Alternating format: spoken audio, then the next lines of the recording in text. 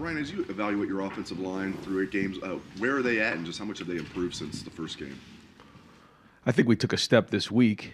Where we go from here, we'll see. But I thought, we ran off the ball better. I thought we got good movement. I thought, Trey ran hard, and that combination of things really helped and boosted our run game. So,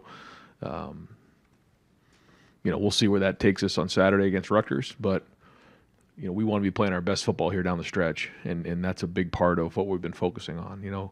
This time of year, you want to be enhancing the things you're doing well, and improving the things that you feel like you need to improve on. That's been an area for sure, but there was definitely a step in the right direction. What does Trey give you guys that maybe you don't have without him? Trey gives us the ability to hit home runs. Trey's very competitive. He's versatile. He can do a lot of things in the passing game and the run game. So having him in there makes our offense much different. Third row right, Dylan Davis, Delaware Gazette. Kind of building on that Trey question, so given that he gives you the ability to hit home runs in an otherwise struggling run game, is it important that you give him those 24 carries or whatever he got against Wisconsin, given that you can maybe change the game with one run where you're not generating a consistent run game? I guess you know what I'm saying there. Tim only gets 3 questions. He was late for the press conference today, so he only gets 3. Tim. I think we always have to find ways to get Trey the ball. Our playmakers, whether it's again in the run game, pass game, across the board, and I think he ran 24 times in this game, and that was a healthy bit for him, especially coming off of a couple week time where he wasn't on the field, and but we worked hard the week before to get his wind up, so he was able to do that. And real quick on Emeka, is he still online? Yeah, we're expecting him to practice this week. He was available for the game on Saturday. We just didn't feel like he was quite where he needed to be, and had a bunch of guys step up for him. But looking for a full day of work here today, and then a full week, and then going in. We want him to be full go. But he was ready, and he's working hard. He's a tremendous young man. I mean, just the attitude he's had, that he wants to get on the field, and he's forced others to pull him back, and that's the attitude you want to have. And that is a great sign for your team when guys are just fighting to get back on the field, and he's one of them. Stephen Means, Cleveland.com. A little bit more on Trey. You guys made a concerted effort to get him going in the pass game as well in that second quarter. What does he give you? And when you're trying to get the running backs involved in the pass game, but you're also trying to get the tight ends involved in the pass game, do they kind of take away from each other when you're trying to get the ball spread around more? Well, you have the matchups that are the most noticeable, which is the receivers and the corners, and then you have different zones and man that you got to identify. But ultimately, what you're trying to do is space it out versus zone and win against man-to-man. Our tight ends, you've seen Cade do some different things when he's got matched up that in a favorable matchup that he's won on, and you've seen our running backs do the same thing, and all of our guys do really well out of the backfield, but you can see certainly the explosiveness of Trey when he's out there, and that's just not something that's happened in this past game. He's done that in the past too. He's got big catches. I think his first big touchdown in Minnesota was a screen pass. He caught a big one against Maryland last year. So he's always been a weapon out of the backfield. Kyle, I know you're not going to divulge if he's injured or not, but if you're dealing with a lower body injury as a quarterback, how can that impact you as a thrower? Well, this time of year you're going to have, everybody does. You have things that bumps and bruises and things, and there's a difference being hurt and being injured. And another example of a guy who really fought through it and showed toughness in that game. And that's once you get in November, that's what's going to happen. You got to play depth, and guys got to work through those type of things. And those you talked about. Some different guys already today, but there's a handful of guys that was that way, and he showed his toughness in that game. So that's why we had to get back in here, get healthy this week, and have a great week of practice. Right behind him, Andy Anders, London Warriors. Yeah, you talk about this run that you're going to go on here in November. It's something you brought up since the end of the Wisconsin game. Just what have you learned through your first few years as a head coach about November maybe that's different that you've taken and you can now apply to these late season runs? Well, I just think the biggest thing is every week there's issues that you have to address. And like you said, you learn every year different things. You learn so much. You have to, take a self-assessment after every season and figure out the things that you did well and the things you got to improve on, the things you learned, and you got to get them fixed. And I think, as you look at this season, we've said we want to play our best football in November because, that's where the biggest games are. So it's been a constant build. That's been the message. But along the way, you got to win every game. So what does that mean after a game and you win? You have to identify the issues because they're there, whether you win or lose, and get them fixed so that when you get down the road, you're at full capacity. Tony Girdman, Buckeye Huddle. Ryan, with respect to the injury policy, what's the timeline on Devin, if you can update anything there? Again, it's hard for me to talk specifics, but, we're expecting Devin to practice today. In what capacity, we'll see. But, we're going to see him out there today. And then what are you missing when you don't have a Mecca? Mecca is a warrior. He's productive. He's tough. He's a great leader. He does a lot of things for us. That being said, I think Xavier Johnson has done a really nice job stepping in. I feel like Julian has stepped up in other ways, not just in the passing game. And certainly Marvin has done a great job. Cade, the guys have stepped up when he hasn't been out there. But, having him back does open up a lot of different things for us. And, it's well documented, his production since he's been here. And, again, when we have all of our guys out there, we're full of capacity, then, we're the most dangerous. But that doesn't mean we haven't got a bunch of guys that stepped up and they've kind of found different roles and you could see a little bit of that kind of showing itself on Saturday night. Rob Aller, Columbus Dispatch. Ryan, how did Kyle grade out? He had some, really good snaps. He, if you were grading whatever number of plays, there was a lot of pluses there. The thing that's hard about a quarterback is, one play can ruin your whole day. And there were some critical errors in there that that hurt us, and he knows that. So, nobody's, more critical of himself than he is. And, but there were still a lot of good things out there as well. So we got to, eliminate the things that, can hurt the team. And certainly the turnovers are a big part of that. I mean this more as explanation than excuse. Mm-hmm. But is there, I don't know if you golf. I do. Is there such a thing as just having a bad day? Have you run into that? Are guys allowed to just not be feeling it that day? No. And I think it's a mindset. You're not allowed to have a bad day at Ohio State, any of us. That's just the way it goes. So I say all the time, on your bad days, you have to at least be average, at the very least, if not better than that. On your average days, you got to be really good. On your good days, you got to be great. And I think playing quarterback is similar to playing golf. What I mean by that is each individual play, each individual shot is affected by the last play or the last shot because of where you are situationally, but has nothing to do with anything. The only thing that matters is that singular play.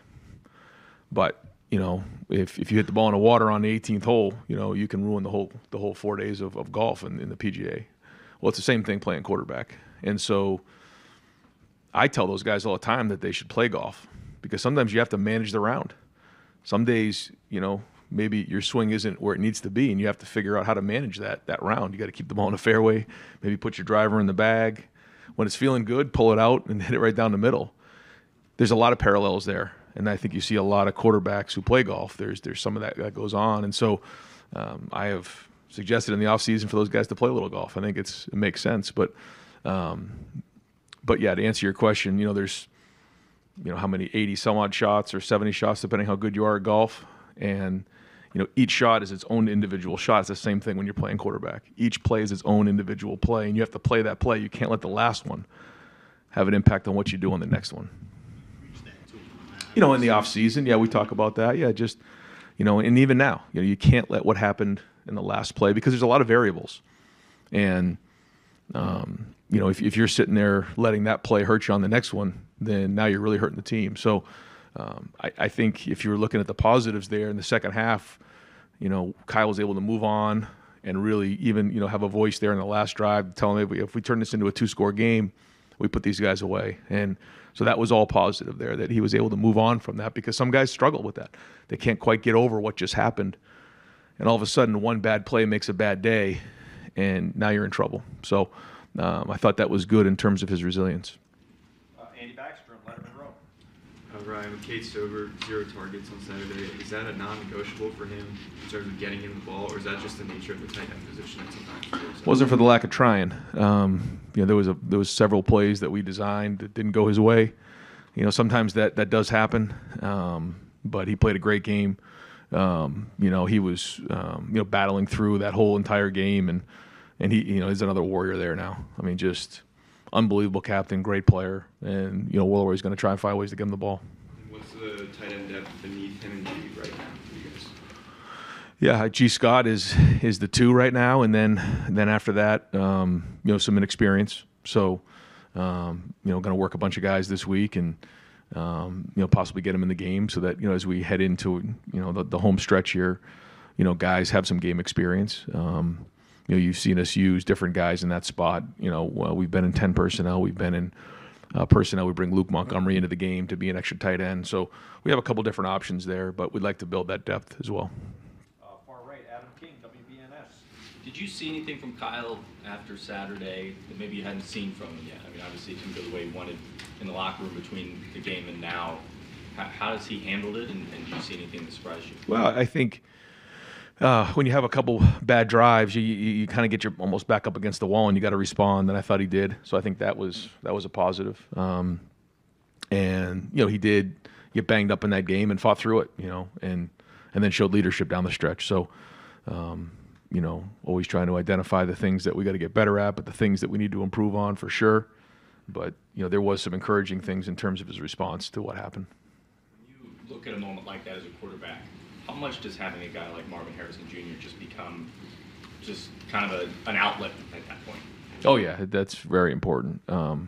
It's a comfort level, and those guys have been playing together for a long time, but it's not just Marvin; it's some of the other guys as well. When you have really good players around you, you have a comfort level and a confidence that those guys are going to get open and you can deliver the ball.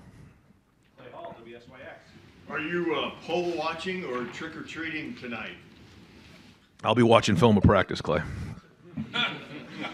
Yeah, costume, no costume. Yeah, right here. A whistler on my neck. But you'll take note of the CFP.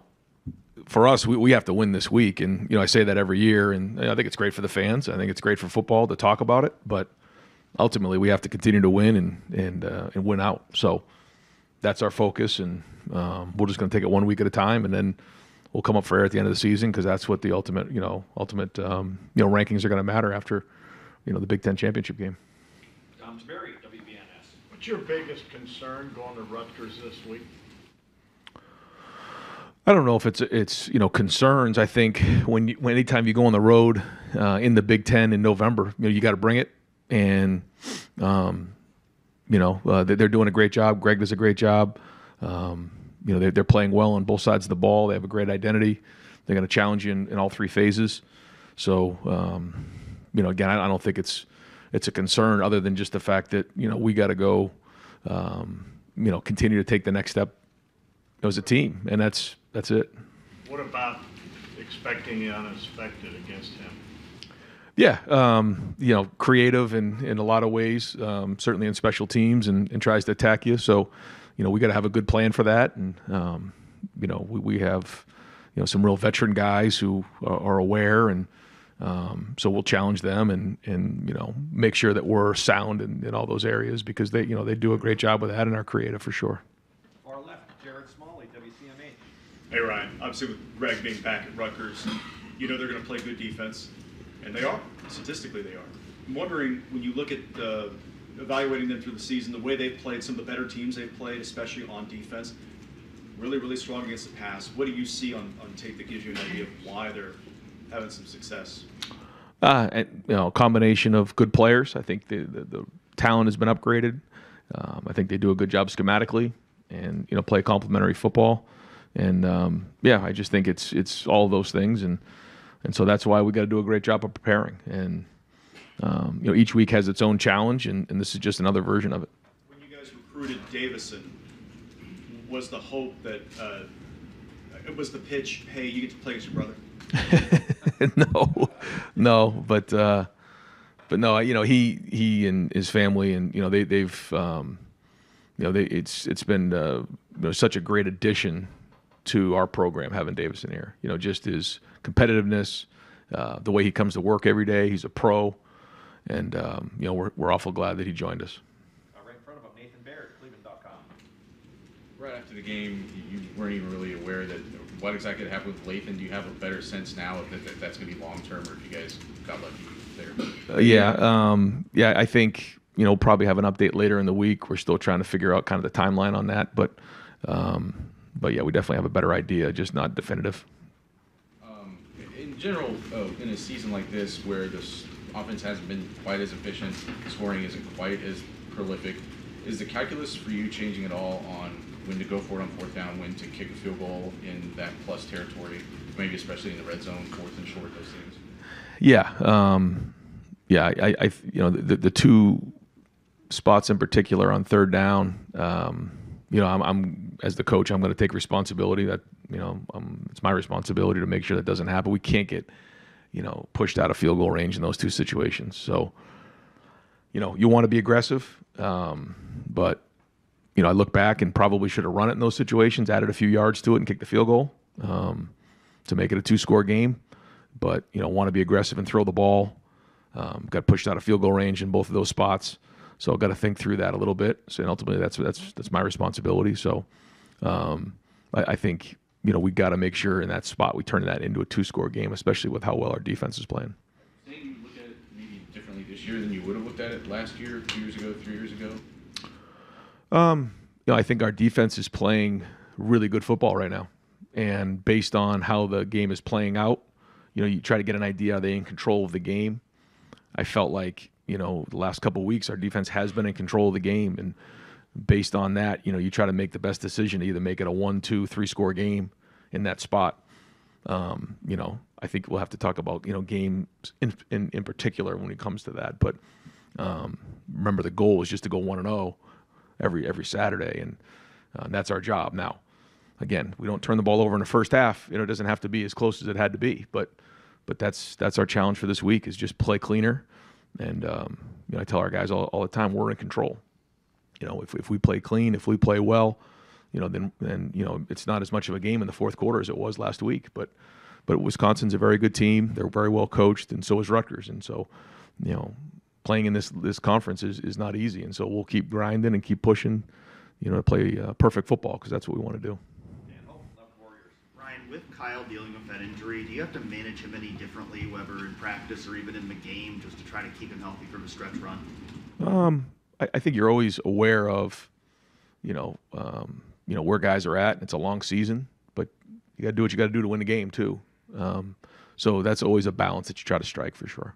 And just with Rutgers, do you see anything different in what Rutgers is doing this year in terms of their success than maybe you've seen in past years going against them? Just offensively, they have a different scheme, very similar to what Minnesota did a few years back. Same coordinator. You can see a lot of similarities to the way that they're playing, controlling the ball, and then obviously playing well on defense. Austin Ward, Ryan, podcast.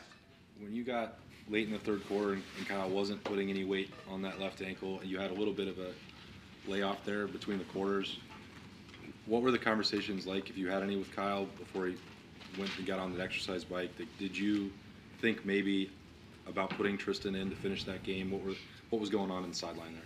He's tried to get feedback on, what exactly is going on, where are we at, what can we do, what can't we do, are you 100% or you're not, just get rolled up, those type of things. And then you do, you make the decision on where you're going next. But he said, look, I'm going to be fine. Don't worry about me. I'm good. And so, again, just showed a lot of toughness there.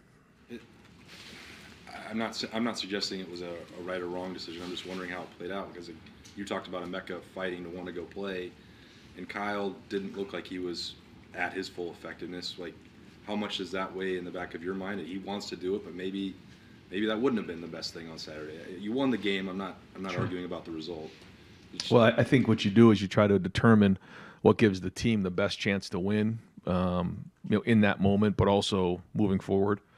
And you try to identify it the best you can and make the best decision you can. I actually thought, Kyle in the second half, other than a couple plays, played much better than he did in the first half. So, that was encouraging. If we saw something that was just, radical out there that, then you make the decision based on that. But we felt like where he was at, he could still function and made some good throws. Pat Murphy, 24/7 Sports. Ryan, when Justin was first starting, you talked a lot about throwing the ball away. Same with CJ. Obviously, that was a topic with Kyle this past weekend. How much conversation have you guys had about that? It just doesn't seem to have come up in these settings as much. How much have you guys talked about it individually? Yeah, you talk about it all the time. You just, where is, why are we calling the play? What's the design of the play? When it plays out like that, trust your feet, trust your eyes. When it doesn't play out like that, where is your outlet? Where's the ball going? What's your plan? And then when it really breaks down, what's your plan there? Because you really can't come up with all the scenarios that may happen, right? The second play of the game, the ball's down by his ankles. He doesn't quite see the read. Like how do you can't get out in front of all these different things. Zero pressure on a certain situation. All those types of things. And so we just always talk about having a plan and constantly going through what may happen on this play. And so, for the most part, I feel like, he's done a good job of that, but there's certainly some things that we learned coming out of this past week that, I know he's going to want to get better at this week. And then, same thing on my end, making sure that, as coaches, we're putting him and I'm putting him in the best position to be successful. And so, we all have to look at that and make sure we're doing the right thing. In that same vein, I think he's had a number of intentional grounding penalties. I know some of those have been maybe questionable, but when you look back, is there a connection there or something you guys can address with him to avoid that situation? I think it's, again, trying not to put him in a situation like that, but also, just having a plan and an outlet for, when things break down, what is your answer? Where is that ball going? Whether it's breaking contain and then it has to cross the line of scrimmage, or if you're in the pocket, making sure you have somebody in mind in terms of a receiver to make sure that the ball is in his range so that something like that doesn't come up. Spencer Holbrook, Letterman Row. Randy said after the game that Marvin needed a few more targets, he thought. But other than Marvin, the rest of your receivers... That's every game. But receivers not named Marvin only had 4 targets. Is that not enough? And what do you have to do to get Julian and Carnell? And I'm sure it's going to change when Mecca comes back, but get those guys more involved. Yeah, just try to continually find different ways to get guys open and, keep pushing the envelope on it. I think it's week to week, and we ran the ball. I forget how many times we ran the ball in this game, but we ran it a bunch as well, and we got a little bit of rhythm going in the run game. So, maybe didn't have as many opportunities for those guys, and there were a couple intentional groundings and things like that maybe were designed for certain guys that didn't show up. But no, we're going to try to spread the ball around the best we can. Bill Rabinowitz, Columbus Dispatch. Yeah, second play of the game, you referenced the low snap. On that play, the 3 interior linemen ended up blocking one guy that allowed the blitzer go free. I'm sure in the 8th game of the year, that's not something you want to see. I mean, you said there's progress in the offensive line. Is there enough progress, and then where does it stand? Well, that play in particular, the guy who blitzed was hot, and the play was designed to block the 2 guys off the edge, and Kyle didn't quite see him coming. So, he said once his eyes went down, he couldn't see him. If his eyes were up, he would have seen that was a pressure, and the ball would have gone to Trey. And we had 2 blockers out in front of him, and probably would have been an explosive play. Didn't happen. Those are the things that we just have to clean up. Second play of the game, it's like you just pound your fist in the ground because it didn't quite happen. Why? Well, the snap was a little bit low, didn't quite see it.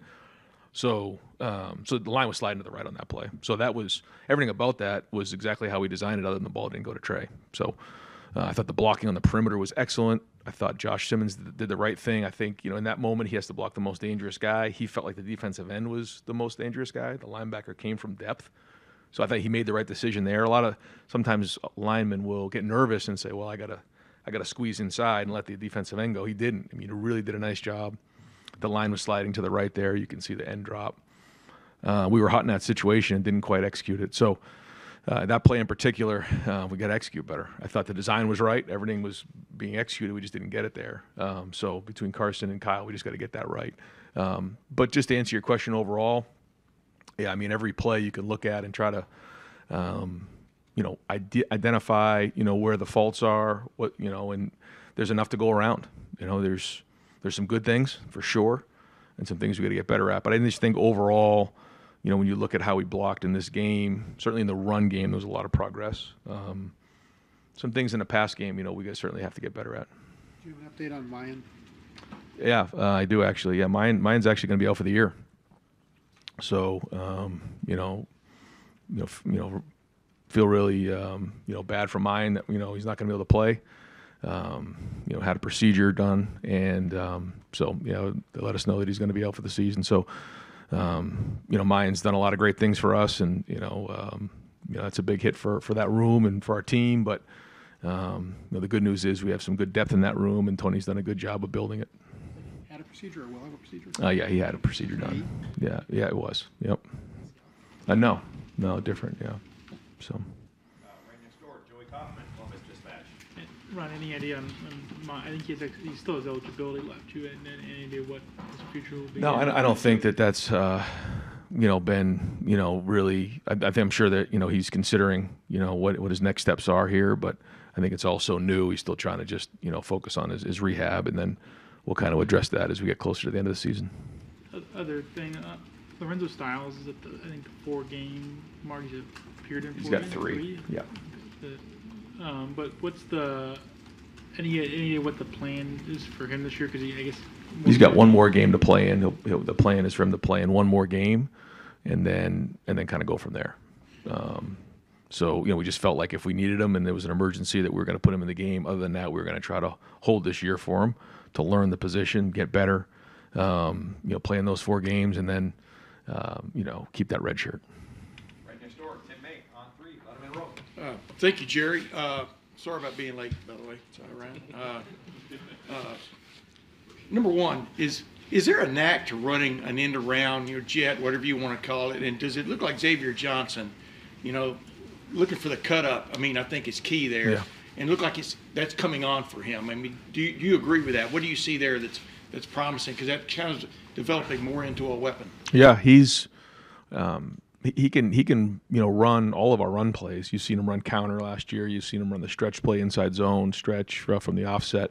The play in particular that you're talking about is a play that the 49ers have kind of made popular there with Deebo Samuel, as a receiver, and Mecca's run that play in the past. It takes a guy who has some running back skills, a bigger guy who, like you said, can look to circle the field and then upcut when he needs to, and then kind of find his way through. But it certainly fit last week, and he's got a good knack for that, like you said. And as you just briefly, happy Halloween, everybody. We had our annual Halloween party at the office last night. I shouldn't say party. It's like, what is it like? Trick or treat. 35 minutes of all the families and all the kids kind of walk around from office to office and get candy, which has been awesome. And then we go to training table, but that was great. Appreciate you guys coming out like always. Kind of get into the summary of the Indiana game. Turnover battle we've won. That's been probably the most consistent storyline of the year, and something that I take a lot of pride in, and I think we've done a really good job of that. Explosive play battle. Indiana won that. Our defense did reach their goal. Offense did not. Third down battle, we won that. Sack battle, we won that. Drive start battle, we won that. Penalties, we did not win that. Some more summary of the game. When you talk about players of the game, on offense was Katron Allen. On defense was Denai Dennis Sutton. And on special teams was Tyler Warren. just kind of want to say this and be clear about this. Obviously stats play a factor in this for us in our winning grades each week, but really it's about how they grade. Had a player talk to me this week about, how the staffs do it. The offensive staff does it. The defensive staff does it separate. I'm not involved in that, but you got to be productive, but you also got to have a winning grade and feel like let the stats alone, play winning football from a coach's grade perspective. From a D squad perspective, on offense we had Golden Chumba and Emil Davis. On defense, Jace Tuddy and Jake Wilson. Jace Tuddy and Jake Wilson have really been awesome all year long. And then Finn Furmanek, local guys doing a really good job for us on special teams. Just a few last points. The positives, obviously we won, and I thought we were resilient. I think right now our special teams over the last couple of weeks is really playing well, and I think it starts with our specialists, Gabe, Riley, Dzansky, Felkins, and I would throw Hardy obviously in that as well. I think that group is really playing much more consistent and making plays. Hardy's a weapon for us right now. I thought as a team we made plays when it mattered most, and then we won the middle 8. That was an important stat in that game as well. Opportunities for growth. We're tackling too high. We need to wrap and consistently wrap and tackle lower. And then we got to protect the football from a decision-making standpoint and from a fundamental standpoint. When you kind of get into Maryland, obviously I got a lot of history with the university. I was there, I think, for 8 years. It was kind of my first big break in the profession, so I got a tremendous respect for the university as a whole and the athletic department. Was there for a long time, two different times. Was with Coach Locksley. Got a lot of respect for him and what he's been able to do throughout his career. We were at the University of Maryland, I think, from 2000 to 2002 together, I think 3 years, if I'm remembering that correctly. When you kind of break them down on offense, another guy that we're familiar with is Josh Gaddis. Josh, we were together, I think, for 6 years. We hired Josh from Western Michigan at Vanderbilt. We're there 3 years and then 3 years at Penn State. So know Josh very well. Josh is running the offense, doing a great job. Their 11 personnel spread team. Guys that we have respect for is obviously their quarterback, wide receivers number 6 and number 1, Ja'Shawn Jones and Caden Prather. And then the running back, Roman Hemby, we got respect for those guys. There's other guys as well, obviously, but it really kind of runs through their quarterback who's been playing there and been productive, owns every record that the university has. Defensively, Brian Williams.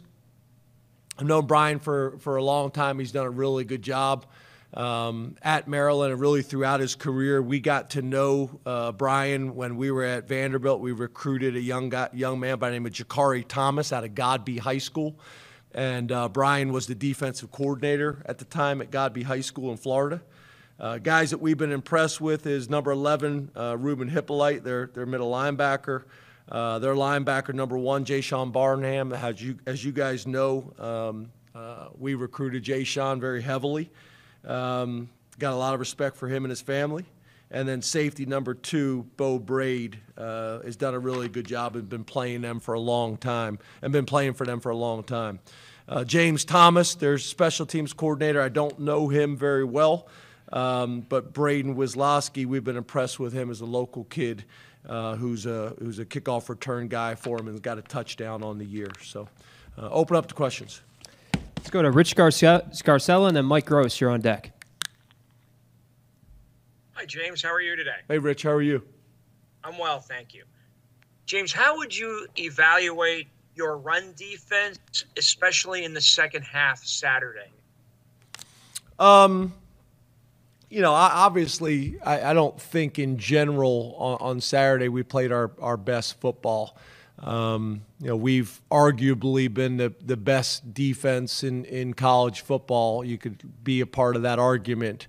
But I know Manny was very honest and transparent, with the defense on areas that we got to get better. That was kind of goes hand in hand with the point that I made about tackling as well. But we've obviously played better. We've obviously played better. I don't think there's any doubt about it. So, we worked on those things on Sunday. We made the corrections that needed to be made, and I think we'll be better for it. Let's go to Mike Gross and then Donnie Collins. You're on deck. Good afternoon, James. Hey, How are Mike. you? I love the fact that your description of the Halloween celebration included the term training table. I like it. Yeah. We walk up there afterwards. I took my costume off because I didn't think that would go over well, or it would go over too well. But yeah, then we always go up to dinner. Monday night is family night anyway, from a dinner perspective. So it just kind of fits our normal routine. But that wasn't my question. I was hoping it was. You said on Saturday, any win this is obviously true. Any win is a good win, and it's hard to win. At the same time, we've heard you say that you can't allow the final score to sort of distract you from the issues that the team might have. Either way, So how do you balance those two things, not only in talking to the public, but in the coaching part of it, in talking to the players? Yeah, I think. Well, first of all, to your point, I think there was 3 teams ranked inside the top 17 that lost to unranked opponents on Saturday. So I guess your point and the point that I made is we're never going to make excuses for winning. At the end of the day, that's what it's all about, and they're all going to be different, right? They're all going to be built differently in how you get there throughout a long season. But to your point, after wins, you have to be as transparent and as honest as you can be with yourself as coaches and as players. But then also be able to have those conversations, head coach to assistants, head coach to the players, assistants and coordinators to the players. And, Devon said something in the locker room. Devon Elise, I'm really proud of. I'm going off on a different tangent here real quick, but I'm really proud of Devon in his total development really since he's been here. Maybe one of the more impressive developments that I've seen in my 13 years. I'm just so proud of him in school, in football, and as a leader. And he spoke to the team afterwards, and what he said was something that we talk about a lot. The best teams are honest teams, and you got to be willing to have those conversations with each other. It's to me, it's always at its best when it's player-led, right? When the players can hold each other accountable and have real conversations with each other, whether that's at practice or in the locker room or on game days or Saturday nights. I think it's always best when it's the players. But to your point, we got to be able to peel things back and have honest conversations and look at things and check the data and see what the data is saying, because we have to win and we have to find ways to get better. But there's a lot of ways to get better throughout a season, and sometimes it takes an ugly game. Sometimes it takes a setback. You hope it doesn't, and you wish it doesn't, and you do everything you possibly can to learn after wins and not have to go through those setbacks or those challenges. But sometimes it's needed. Sometimes it's needed. Let's go to Donnie Collins and then Johnny McGonigal. What are you doing, James? Hey, Donnie. How do you evaluate the play of the offensive line the last 2 weeks? How do you think they're playing well over that time? And in what ways moving forward do you think that they could improve? Yep. Well, I think the first thing is across the board, and specifically the last 2 weeks, we got to play better. We got to continue to get better and grow. There's no doubt about it. I think what happens specifically with the offensive line is, I don't care what offensive line you're playing or what quarterback is back there. If you're not good enough on first and second down and you're in obvious passing situations and people can just tee off on you and twist and game, that's challenging on the best offensive line. So we got to manage it as coaches. The players have got to execute to allow us to stay ahead of the sticks. I mean, you look at some of the best sack teams in the country, that's a stat that can be skewed because they don't ever throw it. And when they do throw it, it's typically manageable third down situations. So for us, I think we have to continue to play better. We got to continue to develop depth so that when we lose guys, the next guy can go in and play at a high level. But then on top of that, we have to execute and play better on first and second down, and we got to manage the game as well. Are you going to get some third and longs and some obvious passing downs? Yes, there's no doubt about it. But obviously you don't want to live in that, and there's probably too many third and longs over the last 2 weeks that has impacted that. So it's a combination of both, if I've answered your question. Johnny McGonigal and then Ben Jones. Hey, James, how we doing? And one other thing to Donnie, I'm sorry, is also obviously the opponent factors in too. All those things factor in. Sorry. Yes, sir. All good. Yeah, you mentioned Josh Gaddis in the opening statement. I think this will be the fourth time you guys have faced him as a play caller after he spent 3 years at Michigan. Given the familiarity there, does that help at all from a game planning perspective? And how different is this Maryland offense with Josh to the one that you guys faced last year? Yeah, I think, I get this question a lot, actually, whenever we play someone like this. And I think the answer's pretty typical, right?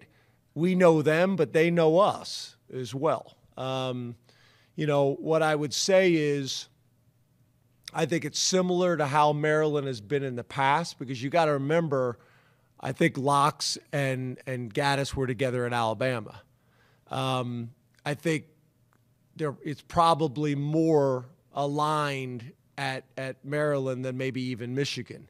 Obviously the head coach has some influence on the coordinators. It's not like it's exactly the same wherever the coordinators go. But I think we have an awareness of who Josh is. I think it's similar to what Maryland has done. That's probably one of the big reasons why Locks hired him. There's familiarity there. They don't have to change the offense and hire a new coordinator to come in. They can build on what they're currently doing. And then there's obviously things in Josh's personality and philosophy that are probably magnified, and other areas that are probably decreased based on the previous coordinators, so on and so forth. So I think it's a little bit of both. We know him. He knows us. Let's go to Ben Jones and then Mark Wogenrich. You're on deck. Hey, James, how's it going? Hey, Ben. I was curious what you feel the tenets of good quarterback development are, and if there's a difference between, or what the differences are between developing a quarterback that's maybe a more traditional pocket passer compared to maybe a guy like Trace that had the ability of his legs differently than Drew does. And is there anything that you learned from Christian's career that translates to how you're working with Drew, of a thing that maybe given another chance you would have done it differently this time, or et cetera, et cetera? Yeah. So I think when you're talking about, developing the quarterback, it obviously starts with footwork, and mechanics. But I've talked in great detail in the past about the mechanics. Drew's one of the few guys that I've seen that has really changed. Typically, it's a footwork game. If their feet are right, then they have the ability to be in rhythm. and be accurate. So you got to spend as much time as you possibly can in the footwork. The other thing, obviously, is being able to play to that quarterback's strengths. And the challenge with that, right, is there's so many factors that go into it. The offensive line, the running backs, the tight ends, the receivers play a major part in that. You know, when you talk about the mobility of Trace and quarterbacks we've had in the past, then that opens up a part of the playbook and also changes how people defend you. People are less bold when you have a quarterback that has the ability to beat you with their feet. They're more cautious about some of the blitzes and some of the defenses and things that they'll call against you. So all those things kind of factor into it. But I've been pleased with his development physically. I've been pleased with his development mentally. I think we got to do a better job of also helping him and making plays for him. He's got to be more consistent with some things as well. And then I think the other thing that goes into this as well is, right, there's a lot more to being the quarterback at a place like Penn State than just running the offense and managing the games. There's a lot that goes into it for the first time. I saw that with Trace. I saw that with Sean Clifford. And now obviously we're seeing that with Drew. So I'm pleased with how it's going. But there's obviously a lot of room for growth there, not just specifically with him, but the pieces around him as well. You know, the last thing I'll say, because we've talked about this a lot, is I also think the explosive plays help. You know, when you're able to complete a ball like we did with Keandre, the more times you can put that on tape, that affects the defense very similar to a mobile quarterback. It gives them things that they fear, that the defense fears. It's like the other day we threw a go ball, wasn't a long one, versus cover zero to Theo. To me, if you can make a defense pay for playing an overly aggressive style, then you're going to get less of it.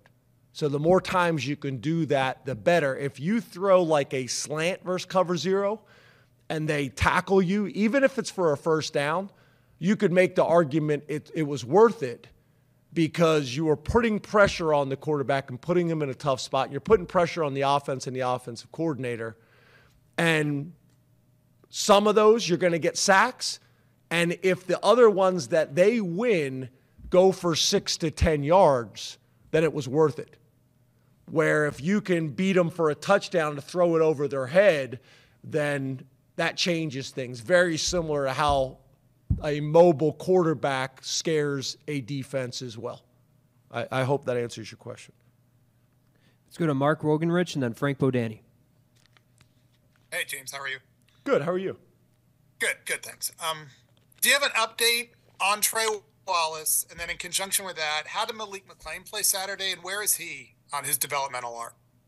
Yeah, so no announcements on Trey. Malik McClain, I think, is like a lot of these guys. I think I've spoke a bunch about Malik and how he's been since he's joined our program. One of the harder working guys on our team, always a smile on his face, has been very impactful on special teams and on offense in practice and in games has shown some really good signs. But it's about consistency. I think, you know, that's really kind of always the measuring stick, not just for wide receivers, but at every position. The guys that you know, are starting or playing significant reps are the guys that have shown the most consistency in practice and shown the most consistency in games. Sometimes I think that gets skewed for the players because They may be being consistent, but they're doing it against different competition. If you're going against Kalen King every single day at practice, that consistency is judged a little bit different compared to going against somebody else. So that factors into it as well, that the competition that they're going against. But across the board, it's about consistency, and Malik's doing some really good things, and we're excited about him. But it's about doing things in practice, and when he gets the opportunities in games, just being as consistent as possible. And that's not just Malik. That's all of us. Thanks, Matt. Afternoon, everybody. Appreciate you being here. Just as Matt said, I'll talk first about the team, the game, most pressing thing right now, and then also a couple comments about yesterday's announcement. First of all, just going back a little bit, coming off a bye week right now, and that's, sometimes a good thing, sometimes a bad thing, but this time of year it really was helpful for us. We were a little bit banged up physically, so it gave us a chance to rest our players have been playing pretty extensively, give them a mental break also, cut back a lot on what they did, and then also move some of the younger guys forward. So it's always a good opportunity for the team to move forward, and hopefully that's what we got accomplished last week. So certainly we're back into a game day mode or game week mode, and right now our focus is entirely on getting ready for the game in Chicago. Captains this week, we still have three of the same four: Joe Evans, Jay Higgins, Luke Lachey, and then Logan Lee will be our fourth captain now. And then injury-wise, pretty good health, at least it looks like at this point. TJ Hall is still out, but I think fairly realistic to say everybody else have a chance to play and a little bit, a little bit healthier than they were last time we were on the field. So certainly a good thing. Northwestern, just talk about them for a little bit. Look at least to be a team that's really playing well, playing with confidence, playing with energy, and I think showing improvement week to week. I think their head coach's comments reflected that yesterday with his press conference, and I would verify it just, having a chance to watch them right now. I think they're really, gaining momentum and playing with good confidence, like I said. And, got a new quarterback here who's played the last 3 games. Seems like he's really was a catalyst for him Saturday, doing a really nice job out there. And basically, 2 things that really kind of stand out to me. If you look at last week's game against Maryland, they had a 7-point lead. Maryland took the ball down to the 1-yard line, had 3 shots from the 1. And Northwestern got 3 stops, which is pretty impressive, pretty difficult to do. And then more impressively, Northwestern took the ball and drove it, whatever it was, 77 yards, and got a field goal out of it. So basically went from Maryland had a chance to tie it up, and next thing you know, Northwestern's got a 10-point lead and really took control of the game from that point. So I think that says a lot about them. If you go back to the Minnesota game earlier, the fact that they were down significantly, came back, scored 21 points in that fourth quarter, and then one in the overtime period, just tells you, I think, that a lot of people are doing a lot of things well up there, and their players are responding. So that being said, we just look at this. It's another tough Big Ten road game. Expect it to be competitive, really competitive and really tight. And I'm guessing both teams are looking at it that way as we go into it. Kid captain this week is Lincoln Veach, a young guy from Makokata. And Lincoln's story is this: he was diagnosed with leukemia at age 4. It was complicated by a life-threatening infection during his treatment time, and spent, I think, like 100 days over in the Stead Family Hospital. So pretty tough road there. 10 surgeries, chemotherapy, still on chemotherapy, and advancing, getting better. And he's a kindergartner right now. Amazingly tough young guy, and we'll be thinking about him and his family this week when we travel over to Chicago. So just a couple words about that. Regarding the announcement yesterday, just briefly address some the announcement that came out of the AD's office, and I suspect you'll probably have questions, so we'll take a few of those afterwards. And just basically say this: okay, for 25 years, tried to operate with a singular focus of doing what I feel is best for the program, and that's mainly the players and everybody that works in this building. That's my first obligation. And basically, my philosophy, my practice, I think, has been pretty consistent. Typically, we go through the season and then run an evaluation of the program, top to bottom, afterwards. And yesterday's announcement, certainly a departure from that practice, but that's really what we've tried to do for the past 24 years. So, final analysis, just let's say this: I'm really proud of our players, proud of our coaches. I think they've done a good job over the long time, and what we do now is move forward, and our focus is on getting ready for this ball game, and then bigger picture, all 4 games. But decisions are made on Saturdays are based, player-wise, based on us watching the guys during the out-of-season, in-season. A lot of hours of evaluation time we spend with them just in classrooms, all those types of things. And, just really, really proud of our players. I think they've done a great job. Our staff's done a great job. And just, had challenges that sometimes you can't foresee, and this season's one of those. But you play through it, you work through it, and that's our plan moving forward. Again, just very, very proud of the program, the success that we've had.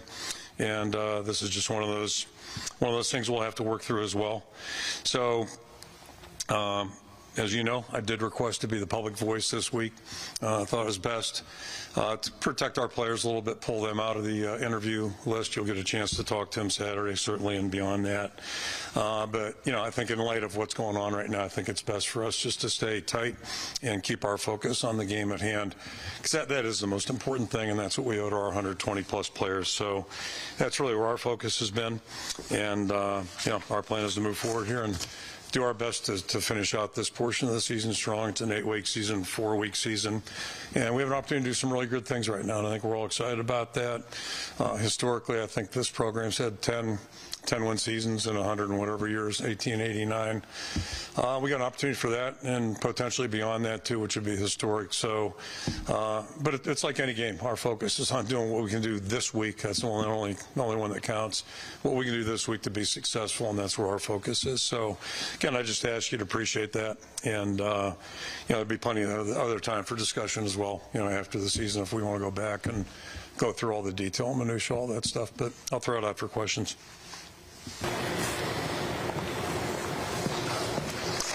Scott Docterman with The Athletic. Kirk, just kind of want to know a little bit more about the timeline of events. When were you notified by Beth Getz regarding either this decision? What were the consultations like? And then the announcement, when you were made aware of it? I had access to the announcement that you read, we all read, over the weekend. So, that was the timeline. Chad Leistico, Des Moines Register. In light of things that have transpired, are you definitively returning yourself next season, or is that still up in the air? My plans are like they always are, to worry about this game and bigger scale, bigger picture for these 4 games.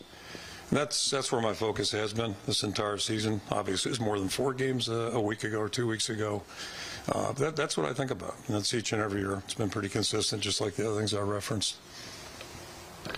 David Eichholt, 24/7 Sports. Kirk, again, given the timing and this stepping away from your typical practice, Beth's still on an interim scale. Is this going to impact your relationship going forward with Beth, and just how do you kind of balance out what the decision that's made, but also moving forward? Yeah, the only forward I'm thinking about right now is now till Saturday, and that it's been that way each and every week of my career, quite frankly, and that's how you operate when you're in season. There's a chain of command in everything we do. Coach John Hayden Fry would frequently remind us, some of the younger guys, I think he was referring to myself, and Dan McCarney could have used some time in the military to learn the chain of command, and you'd throw the insubordination term around, but hopefully I've never was guilty of that with him or anybody else. So, there's a chain of command to everything, and I respect that, and we move forward. Tom Kakert, Hawkeye Report. Kirk, listening to your statement, it sounded like, is your frustration with the timing that it happened before the end of the season, or with the decision itself, or both? No, I can just say that, my policy has typically been to evaluate everything, players, coaches, all that, postseason, because in season we've got a lot on our plates, and, that's just kind of been the nature of it, and it's been that way probably since I got started full-time in '81. There's just not enough time in the day. So that's where our focus is. Everything you do is precious in terms of time relations. And, so to me, it's a better time. It's a less emotional time. It's, I can give you a lot of reasons why I've done it that way. But, it really doesn't matter. It's really not significant right now because we are dealing with something that we have to deal with, and we will. And that's one of the points I always make to our team in camp, at the end of camp. There are a lot of factors, usually boil down to about 3 or 4 of them, but one that never changes is how do you handle the bumps that you don't anticipate, the things that maybe you can't see coming, certainly don't see coming in August, early September. So it's part of any season, just like injuries. I mean, those are parts of seasons, and then how you respond to those things, that's how you get defined. And so, you know, this is just, it's one more of those things that you have to try to compartmentalize and put it in the right position. And then the most important question is, what do we have to do to work forward and, you know, be successful to be successful? John Steppe, Cedar Rapids Gazette. If you stay past 2023, what will be the timeline? I get hit by a truck tomorrow. Like, you know, that's a reality. I figured that out a long time ago too. So, assuming that you're still here 2024, what would be the timeline for finding Brian's replacement, and how much latitude would the next offensive coordinator have to make changes? Okay, so let's kind of go back here. Really, what I'm really worried about right now are the next 4 weeks. And I think anything beyond that's getting way ahead. That would be an injustice to our football team to be thinking about any of those things that you mentioned. And that's my first loyalty is to the football team. So, you know, things are in your control, which I think this is. You know, it's just you do what you can do that's going to give us our best chance to be successful, knowing that all 4 of these games are going to be really challenging. You know, it's not going to change. So it'd really be foolish to be giving too much thought to things that are outside of the realm of that. Adam Jacoby, go Iowa, awesome. Now that you can step back and look, is there anything that you sort of regret about the plan that Brian was put on, the 25 points per game and all of those goals? You know, I respect that, and I'm really not good at that, you know, looking back picture of that game, because it really doesn't serve much purpose. You know, I think when all that took place, you know, Brian's the one who signed it, and I think you know, he thought it was the best option available, and I would have co-signed that. Not that that was my business, but so it was. And as I said earlier, there's been a lot of really unusual things this year that I think have affected our play. If you want to look back at recent history, look at 2009. I think you could figure that one out. The course of our season changed very dramatically. I'll go back, I'll one-up you, 1984, and just coincidentally, it was the first weekend of November. We had a couple bumps there. We were sitting direct path to the Rose Bowl, had a couple injuries, and things changed really fast. So that happens in football. You just got to deal with it, and you know, you can't worry about the 8 million things that might happen here in the next 2 weeks. Now you talk about a waste of time. That's a waste of time too. Scott Docterman, The Athletic. I wanted to ask you about this on a personal level. I mean, how does this affect you in that regard? Because obviously you and Brian have a different relationship.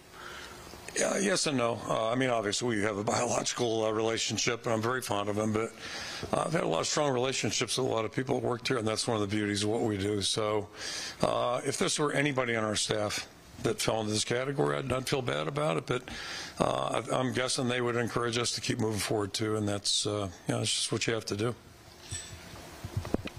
Hi, Kirk. Shannon Earhart, KCCI. What were your emotions like when you found out? Well, again, that really is not pertinent to the topic either, and it just kind of follow up what Scott just asked. You know, we're all not best friends. It's like a team. You got 120 guys, not everybody's best friends, but we all have a lot of mutual respect for each other, all share common goals. That's one of the beauties of this sport. And one of the beauties of the sport are the, you know, the far-reaching numbers. We have 120 plus guys on our football team. So, you know, to get guys to become close, to develop a chemistry, all those things, that's the beauty of the game. And my 34 years here, we've had tremendous stability, unusual, I don't want to call it rare, but yeah, it probably is rare. It's probably a fair word. I haven't done a study on it, but we've had pretty good stability overall for, my 34 years here. So that's one of the, that's one of the real perks of it all. And anytime anybody goes through a setback, it's, you always feel bad. It's just like losing a game. You feel bad about that too, but you move on. Yeah, and then we'll shift gears here to the game here at some point. I'm a lot more focused on that. Yeah. Kirk, John Sears, WHO TV. Looking back in this past year with you and your son, anything you would have done differently, and maybe to change the way things have panned out? Well, yeah, I mean, kept everybody healthy. But, again, you can't play that game. You just can't play that game. It is what it is. We're at where we're at, and we're moving forward. That's all you can do. Sure, again, as always, appreciate you guys coming out. Thanks for joining us. Have had a chance to obviously watch the film from Northwestern on Sunday with the staff, obviously the players. A few things stand out. It's not a magic button to push. If you look at how we've played the last couple of games on offense, the turnovers, we've lost the turnover battle. We're not getting them on the defensive side of the ball. On the offensive side of the ball, we're committing them. And then the next part of it is the explosive plays. Though we had some explosive plays on the offensive side of the ball, we didn't have enough. And then defensively, we gave up some explosives. I think when you look at game-changing plays, I would say that goal line stand against Northwestern kind of changed the complexity of the game for us, because to get down inside the 3-yard line and come away with no points and then have the defense give up a 99-yard drive were the type of momentum plays that have kind of plagued us the last couple of games. And for us, we've got to find a way to get back to that explosiveness on the offensive side of the ball. And then on defense, probably was the worst tackling game we had this season. We had 16 missed tackles, which, we tracked during the course of the year, and that was the most going into coming out of a game.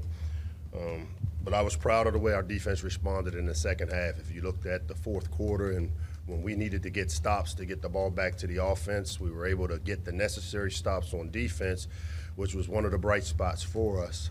Offensively, being able to go down, score to pull us within 6 was huge. And then we got the defensive 3 and out.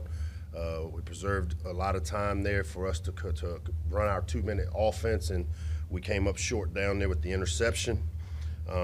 Losing back-to-back games by 1 score is disappointing. We're a team that, we talked about being ready to compete for championships, but obviously we're just not there yet. But that won't stop us from continuing to do the necessary work to get us to that point. We got Penn State coming into the shell this week, a team that has all of our attention. They're a top 10 team, one of the more talented teams in the country. I look at this week as a great opportunity for us here at home. They've got quite a few guys on their roster from our area. We've got only a couple from their area. Very familiar with their program. They're very familiar with us. Obviously, their defense is one of those top-tier defenses. They play a lot of man coverage, which we have to be able to defeat man coverage this week. Their front 7 is one of the best ones we faced or will face this year. When you look at them on offense, it starts with the run game, which a year ago, I think they rushed for over 250 yards. So I would imagine that they're going to try to establish the run. Our goal will be to take the run away on the defensive side of the ball. And how do you do it? If you look at the way we've played Penn State, when we've been able to have success, it's been being very aggressive in terms of lining guys up, attacking the line of scrimmage, and forcing them to throw the ball to beat us. And that's what we'll try to do this upcoming week. Their quarterback is playing at a high level. He made a big throw there last week in a critical situation, so he's very capable. But like always, it's going to be more about what we do, how we prepare, and how we execute than it will be our opponent. We need to try to block out as much of the outside noise that we can, but we're not going to shy away from having expectations here at Maryland for our football program, and we embrace it. It's something that, we've got to do our part, and it starts with me leading the program and everybody within the program being the best version of themselves going into the game and then performing at a high level during the game. Our captains this week are Jay Sean Jones, Dante Trader, Corey Bullock will be our 3 game captains for this week. So with that, I'll open it up for questions. Good afternoon, Mike. Dave, what's up? Nothing much. Happy Halloween. We're going to talk about the Halloween. candy tax later. Is it progressive? Is it a flat tax? Is a different state and and stuff like that. About the game Saturday, Penn State brings a pass rush into College Park that leads the Big Ten in sacks. They're also #1 at getting off the field on third down. They've got Adisa Isaac, who's been a beast. What's the biggest challenge that they will pose your front five that's looking to bounce back from giving up 6 sacks at Northwestern? I mean, they're a fast defense. And, when you look at the 6 sacks in the Northwestern game, and O-line coaches cringe when you hear 6, but I would say we gave up 3 sacks. 3 of the sacks were scrambles where the quarterback has to throw the ball away and not just run out of bounds or get tackled for a loss. There are opportunities to get rid of the ball, but we did give up 3 sacks where we turned guys loose. And I can tell you with the type of pressure that they play and run on defense, it's going to be important that we're really sound on our assignments. They try to give you a lot of looks. They put a lot of guys up at the line of scrimmage, and we're going to have a bunch of one-on-one battles that we're going to have to compete. But we also can help. If you look the last few weeks, we've run a lot of screens, which are kind of the antivirus for pressure. And we've hit a couple, and we've kind of become a little efficient there, but we've got to do a lot of different things on offense to slow down their rush. I mean, they're very talented front seven, athletic.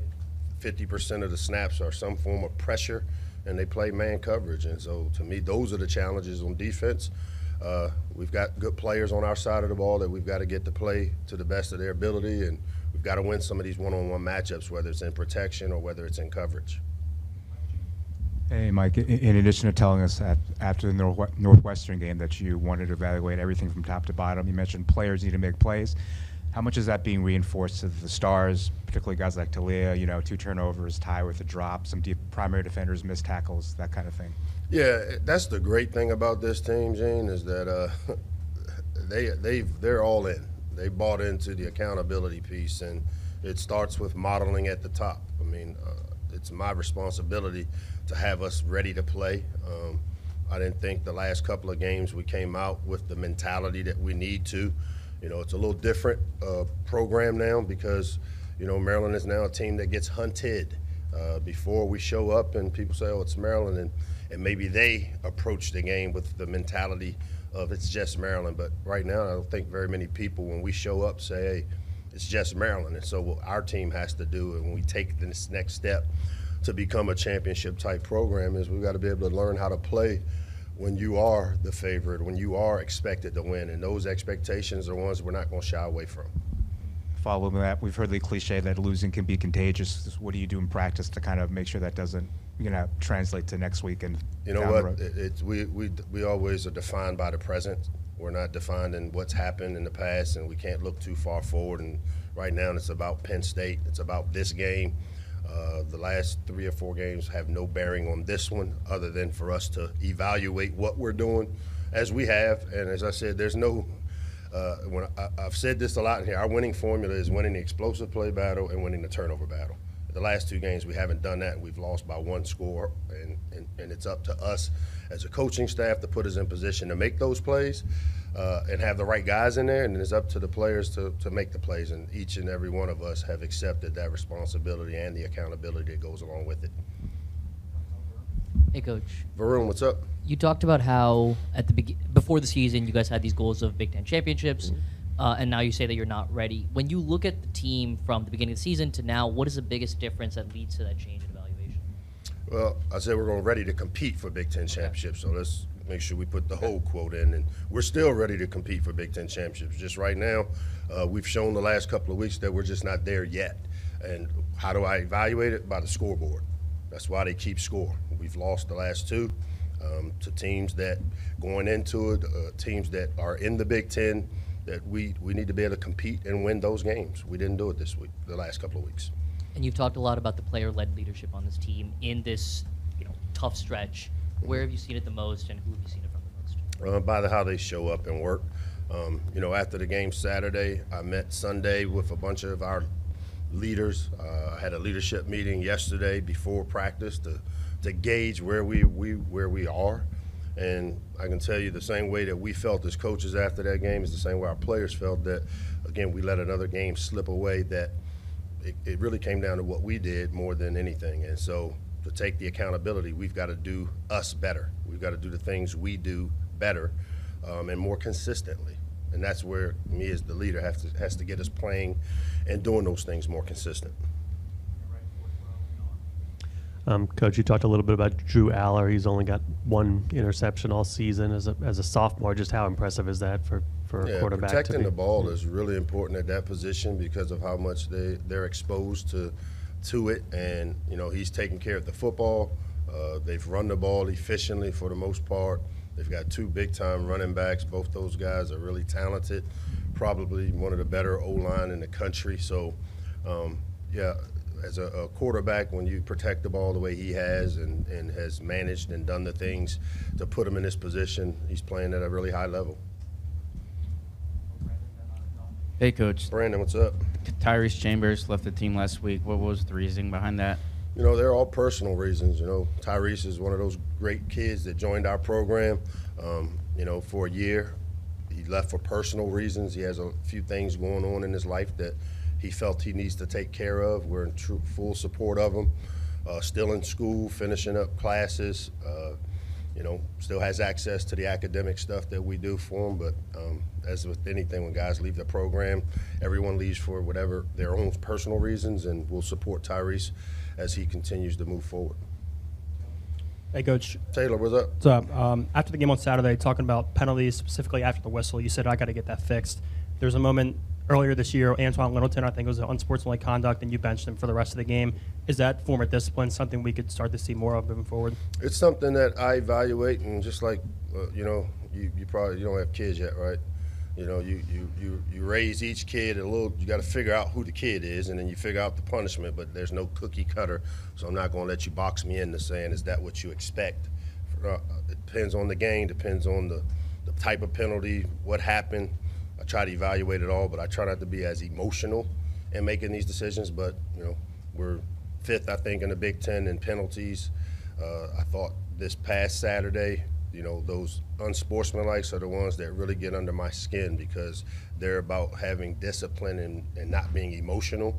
And most of the time it's the second guy responding more than it is the first. And we've got to be a team that understands take care of those things within the whistle and not after the whistle. Hey, Coach, with Hey, James Franklin, he's obviously, you guys coached together for a while. What stands out to you most about him, and what's your guys' relationship like now? We have a great working relationship. We see each other when we see each other. You know, we don't text Merry Christmas to each other. He's a head coach in the Big Ten. We see each other when we do Big Ten things, and type of relationship we have. I don't know what you want me to say. Okay.